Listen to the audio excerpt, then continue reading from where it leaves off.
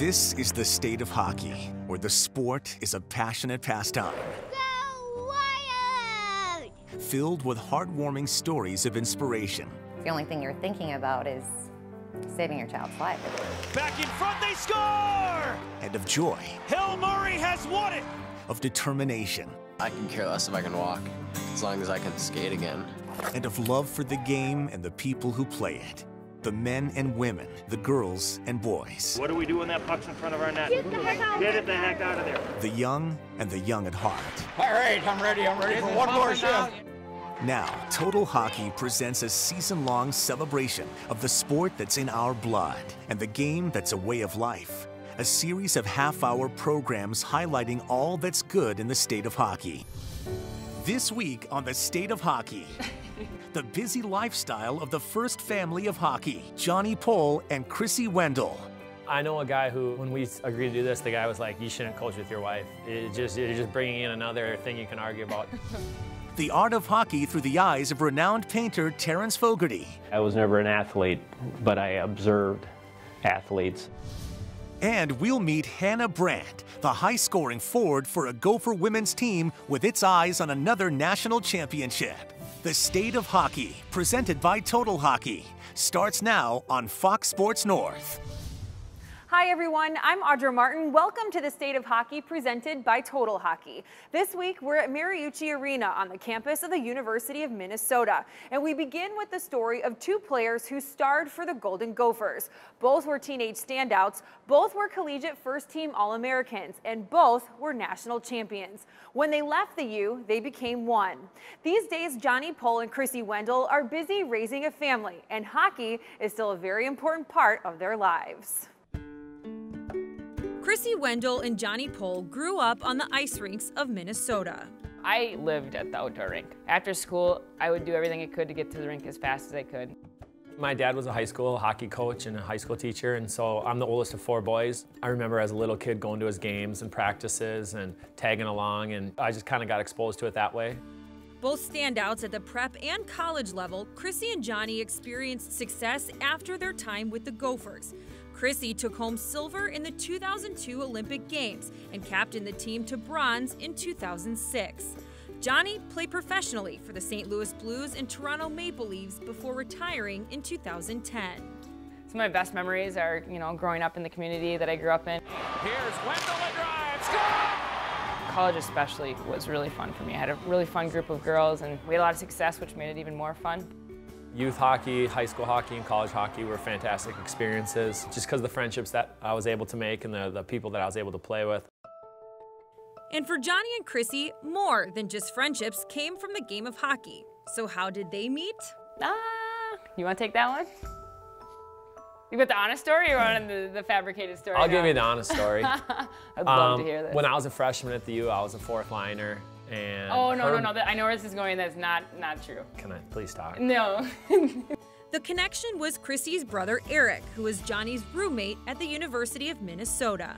I'm sure our paths probably would have crossed at some point down the line, but my brother was a huge factor, as non-excited as he was about us having a relationship, but he's cool now. Gotta get in your seat.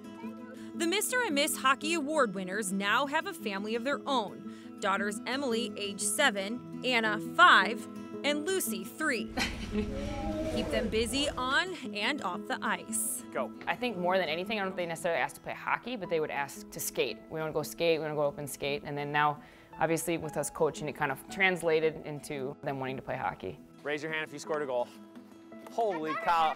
If I knew basketball, I'd coach basketball. I just don't know anything about it. So I just happen to understand hockey and have been around it for so long that it's kind of what we do. Can you practice going backwards? As a mom, I just want them to find something that they're passionate about and just be invested in that. Which means if we're pushing with our left foot, what is our right foot doing? Gliding. Very good. Whether they're phenomenal at the flute or soccer or whatever it is, if they're good at something, that's great and I hope they pursue it. But we're much more concerned about the type of student they are, the type of person they are, rather than how good they are at hockey. I like being my mommy. In addition to coaching their daughter Emily's under-8 team, Chrissy and Johnny are in their 5th year with the Cretin-Derham Hall girls hockey team, where their passion for the game has evolved from player to coach. Is the game about who we play? No, what is it about, Kennedy? How we play, all right? I know a guy who, when we agreed to do this, the guy was like, you shouldn't coach with your wife. You're just bringing in another thing you can argue about. But this is our 5th year doing it, and when it comes to hockey, we really don't disagree, and that's probably a good thing. I think we see things the same way. And that's exactly where their F3 and their D are jumping in. I think I will be a better parent of kids that play sports, just from the fact that I've had, you know, these few years of being able to coach. Come on, D. It's been a great experience being able to give back to the school, and Chrissy and I both got to play in high school and have great high school experiences, and to be able to hopefully provide that for the kids and to kind of pay that back is another plus for us. The wings on every faceoff. Even with an impressive resume and their extensive hockey knowledge, the main goal for their high schoolers is simple, that they have a positive experience after their time with them.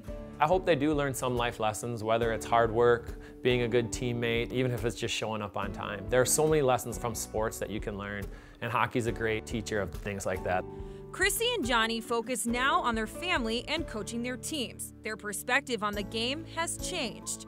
They now see the life lessons hockey taught them through the years and the opportunities it presented, which they now hope to pass on to their daughters and their athletes. I just hope they find something they're passionate about and really love it, because I think too many days we do things just because we feel like we need to, and I really want them to be able to find something that they love to do and enjoy being able to do it, because I think that's something that we've been able to do. We've been very fortunate. What are you gonna do?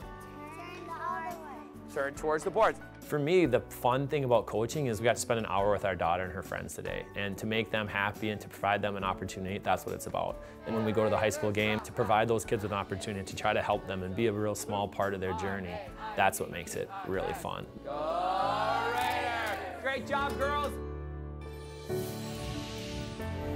Still ahead, the art of hockey comes to life on the canvas of Terrence Fogarty. I think what you see and observe, what resonates with people, is what I'm painting, not how I paint it. The State of Hockey, presented by Total Hockey, will continue on Fox Sports North.